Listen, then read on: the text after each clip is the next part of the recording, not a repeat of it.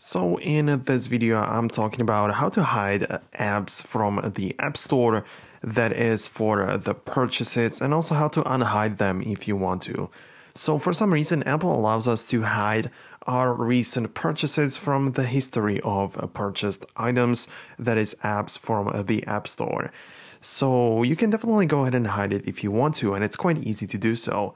All you need to do is to go to the App Store and then click on your account button.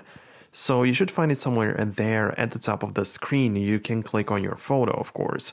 Then you tap on Purchased and you can see all of the apps that you have recently bought, whether for free or you actually paid for them. So scroll down or find the app that you want to hide, and all you need to do is to swipe on it to the left, and the hide option is actually going to pop up. So you tap on it and the app is gonna become hidden. So this is what it does, but you should know what it doesn't do. In case you have a family sharing account, that is that if you're sharing the apps and purchases with other family members, if they already have the app installed and you click on hide, it doesn't do anything with them. It doesn't delete it from their device in case you thought so. It just doesn't do it that way.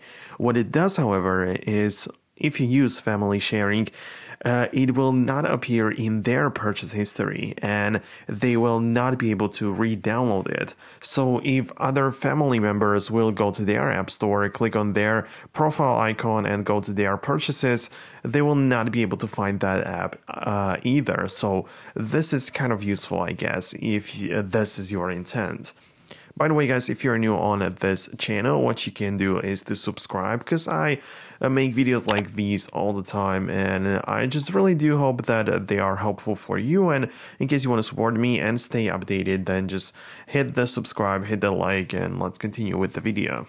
If you for some reason want to unhide the app that you have previously hidden, then all you have to do is to again go to the App Store, click on your account picture, so you go to your profile within the App Store, and then you don't go to purchases just like we did previously, but instead you just click on your name with the picture, like again on your profile, and you just have to scroll down a bit, and there you should see the section called Hidden Purchases.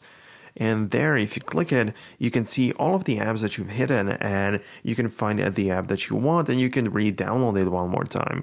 So it's kind of useful, I guess, and this is how you can access those hidden apps. If you would like to do the same thing on the Mac, what you have to do again is to click on the App Store on your Mac and go to your account, which is on the left bar. And the moment you click on it, all of the downloaded and recent apps are going to pop up, so you can just go ahead and manage them from there. So you can just click on the three dots for more options, and you can hide it if you want to, but it's a completely different story since we're talking about MacBooks and their operating system. So mostly people are concerned with their iPhones and the App Store for iPhone, iPad, and iPod Touch. So this is how you can do it that way. If you want to unhide apps on Mac, what you can do is to again go to the App Store, click on your name in in the left sidebar, and then you click on View Information at the top of the screen. So you're gonna go and get there, and you just click on Manage. So there you can unhide or do whatever you want with those hidden purchases and whatever you want to do with that.